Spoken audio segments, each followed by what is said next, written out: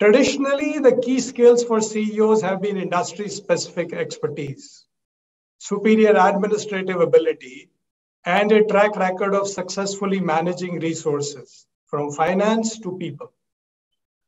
Today, most boards and leaders find these skills necessary but insufficient. What has changed and why? The world's become very volatile, uncertain, VUCA world, and that's impacted how every business needs to adapt to very rapidly changing external environment. Nothing exemplified this more than the COVID pandemic, which turned the whole world upside down.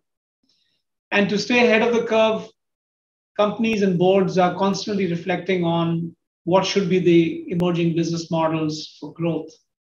And therefore, to compete with such disruptions, boards and leaders need to exhibit an attitude of resilience and develop skills that equip them to adapt to these rapidly emerging, changing circumstances, changing customer needs at a breakneck pace, and be very agile to keep with the technological disruptions.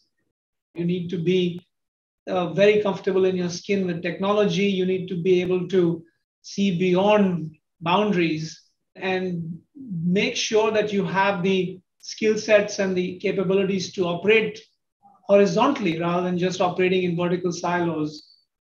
Build networks, connections within the company, outside the company,